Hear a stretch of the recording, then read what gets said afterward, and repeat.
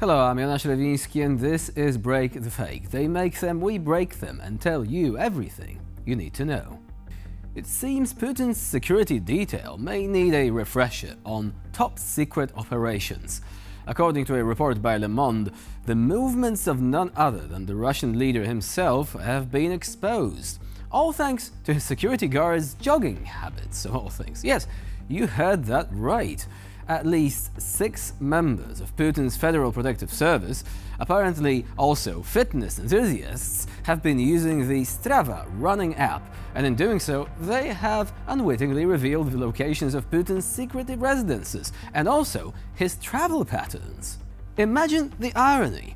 The famously guarded Jelenjik Palace, yes, the one from the infamous FBK investigation that sparked protests across Russia, was mapped out by a group of jogging bodyguards. And it doesn't stop there. The same data also unveiled routes near the Vostochny Cosmodrome where Putin met with Kim Jong-un back in 2023. One has to wonder if they shared fitness tips with anyone else too. Food for thought. Putin's team isn't the only one with a penchant for workout apps either. Security for world leaders like Joe Biden and Emmanuel Macron has also fallen into the same trap. As much as Strava may be a fantastic app for tracking fitness goals, it seems it's equally good at helping investigative journalists map out the world's most secure locations, one jog at a time. Lukashenko's latest plea to be included in Ukraine peace talks with demands for security guarantees for Belarus feels like a classic maneuver to secure a seat at a table he is not truly invited to. After all, while he talks up Belarus's role, everyone knows who he really represents. Чем быстрее мы объединим свои усилия, тем скорее они будут найдены. Наш интерес – Минск должен быть за переговорным столом, если это будет касаться конфликта в Украине. Это вопрос гарантии нашей безопасности. Больше мы ничего не требуем в этом плане. As Sergei Lavrov stood by, stone-faced, one could almost sense the Russian unease.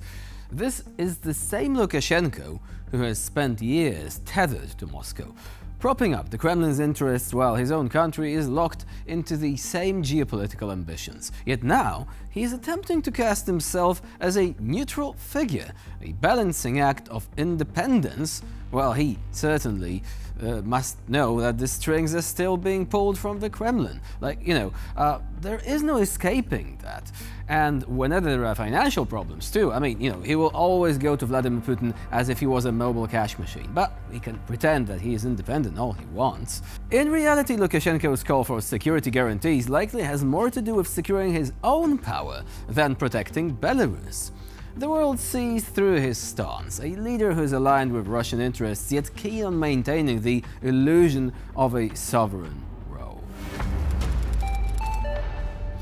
And here we have it, a prime-time display of Belarusian brown-nosing broadcast straight from state television.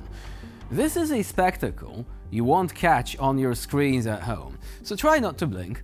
You wouldn't want to miss any of the finest psychopathic artistry. It is a masterclass, really, an endless parade of praise and devotion directed at the one and only Lukashenko. Every word, every gesture, meticulously choreographed to feed the leader's ego.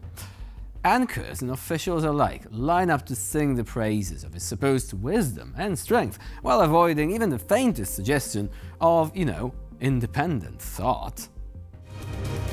Наши новости в эфире, в студии Александр Аверков. Добрый вечер.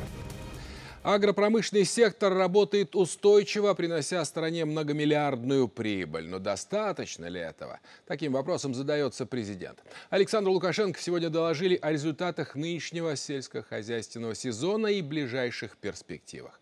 Год подходит к концу, и Беларуси предстоит строить планы не только на следующий, но и на пятилетку. По сути, страна вступит в нее вскоре после выборов. А раз сельское хозяйство – та самая сфера, которая касается каждого, то по ней в том числе люди будут судить о действиях властей.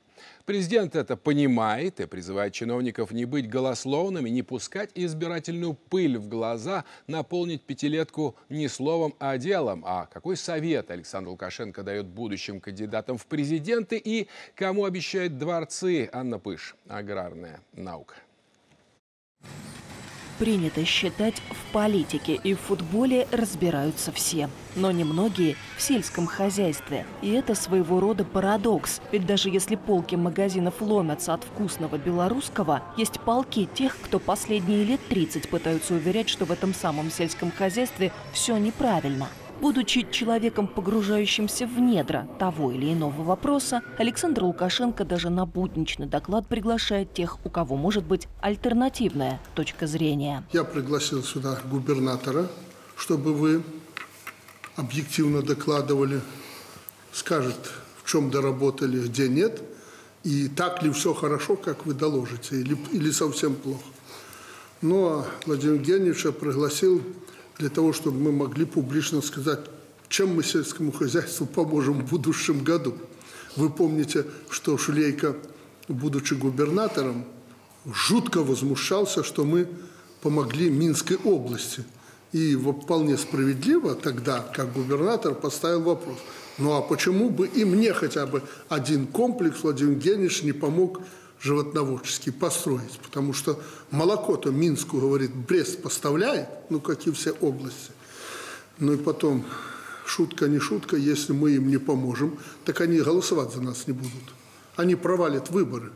Поэтому надо хотя бы по одному комплексу пообещать им, что мы построим. Даже уже если ты в Минске не найдешь полностью денег на это, ну так я уже подставлю плечо.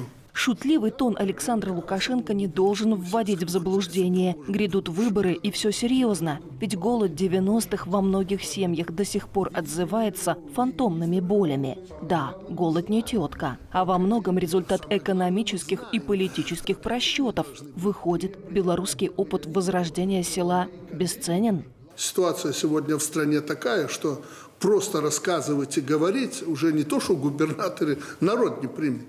Людям надо достать и положить. Это правильно.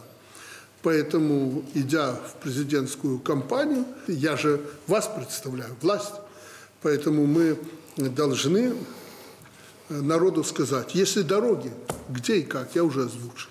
Если качество продуктов питания, ну так это начинается...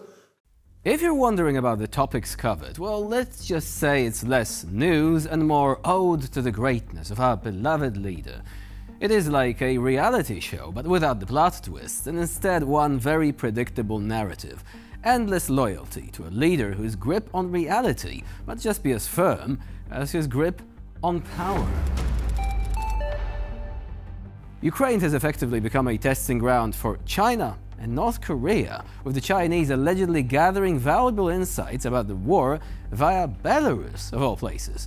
Joint maneuvers held in recent months in Belarus under Lukashenko's watch have offered Chinese special observers an up-close look at the battlefield dynamics of this modern conflict. According to experts, China is leveraging Belarusian forces to observe and learn from Russia's military, aiming to study the war tactics and technologies, especially those used by Ukraine, with US-supplied weaponry. This dual strategy of China, calling for peace on the one hand, posturing as a potential mediator, all the while discreetly deepening its ties with the Kremlin, highlights its pragmatic approach. In these increasingly complex power plays, China seems careful to underscore its dominant position in the relationship with Russia by observing the military challenges Russia faces and also Ukraine's responses with Western equipment. Beijing gains insights that could prove advantageous, particularly as it eyes its own interests, in Taiwan, obviously. While China publicly promotes a ceasefire, its strategic dance with Moscow is more about understanding the intricacies of Western warfare. To China, Ukraine is not just a crisis, but a case study, one that could inform future maneuvers on the global stage, where the stakes include far, far more than just Eastern Europe. And with this, we conclude this episode of Break the Fake. Please stay with us here on TVP World for more latest news and updates. I'm Jonasz Lewiński. Bye for now.